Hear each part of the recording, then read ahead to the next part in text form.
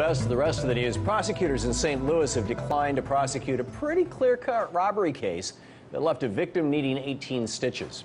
So why'd they drop the case? STINGRAY.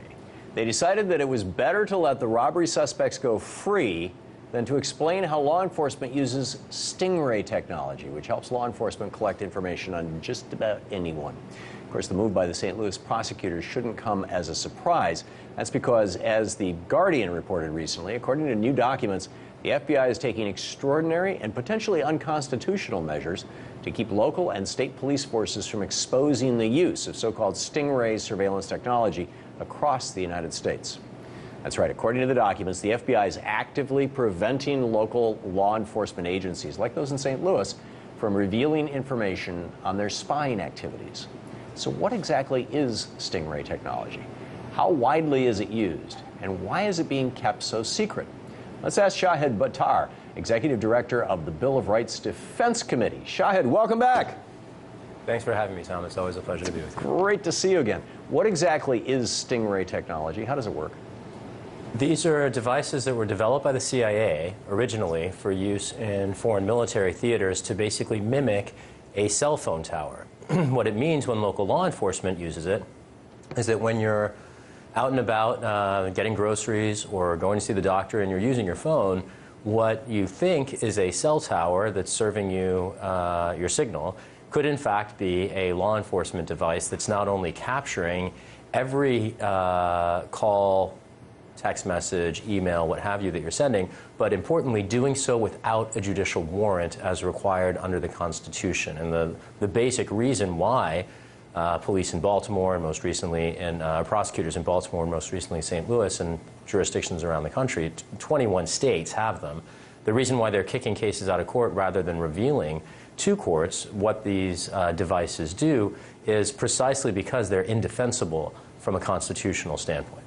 Now, my understanding, Shahid, of the way that these things work is that your cell phone is constantly looking for the nearest tower. When you get in the range of one, this thing says to your cell phone, "Hi, I'm the tower." Your cell phone connects to it. It's connected to the internet, and so it's a man-in-the-middle attack, is what they call them. It passes the information through, so you can access the internet, you can make phone calls, but it extracts anything it wants out of that information. And I've also heard that some of these boxes are even capable of accessing your phone and just like basically downloading everything on your phone. Is that the case?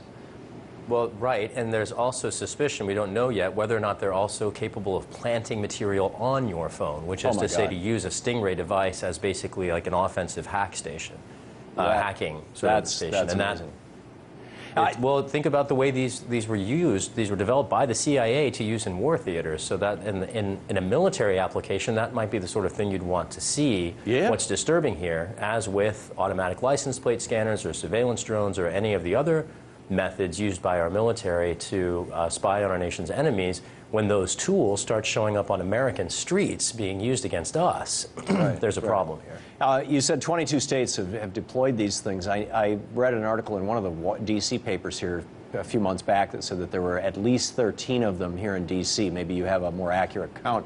I've noticed, I walk by the White House fairly frequently, it's just a block and a half from here, that whenever I walk by the White House, my cell phone goes nuts. I'm assuming that they're using a STINGRAY just to make sure that nobody who's standing around the White House is up to no good, which seems like maybe that's a legitimate use for it. I'm not sure, but still, shouldn't they have some sort of legal basis for it, a warrant or something?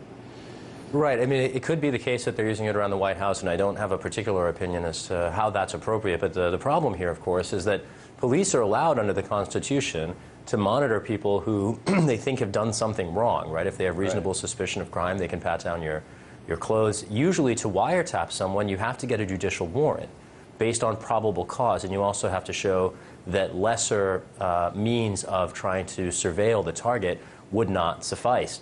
You don't have to do any of that with a STINGRAY, and it does seem to be the case that in a lot of places, police are getting basically what amounts to judicial warrants while lying about the source of the evidence, either in court during criminal prosecution, like in the St. Louis case, where they just drop the case rather than proceed, or alternatively earlier in the process when they're seeking a judicial warrant, not essentially explaining the tool that they're going to be using and the way it particularly impacts other people not being targeted by an investigation. That's really where the rubber hits the road here, is that the constitutional rights of non-criminal suspects, anyone who just happens to be around one, are being implicated. And it is really disturbing that the law enforcement agencies are so committed to the corporate weapons manufacturer that developed these tools with the CIA that rather than pursue justice in their cases and prosecute where their evidence leads, they're dropping cases. And it begs the question why the public is spending hundreds of thousands of dollars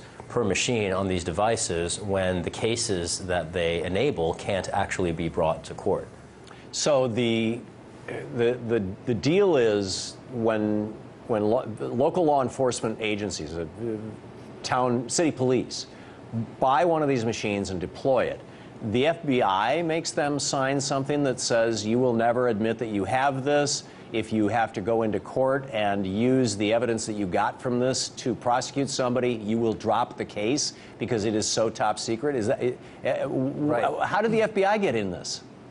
So the FCC, as I understand it, essentially made the FBI an interlocutor when this technology was being deployed into law enforcement agencies, because it is, the FCC regulates basically communications bandwidth, and these tools, devices, these spy machines, use that bandwidth. So the FCC put the FBI in place to basically monitor it.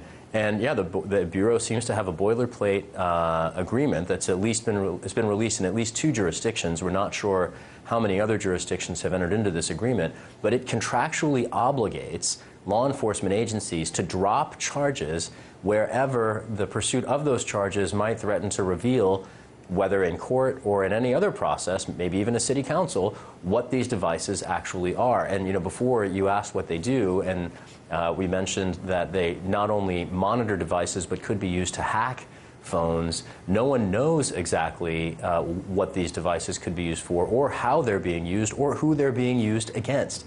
And just like the NSA Dragnet surveillance regime, it is precisely the predictable and recurring threat of those devices being used against law-abiding people, as they always are, that should be driving concern. In complete violation of the Fourth Amendment.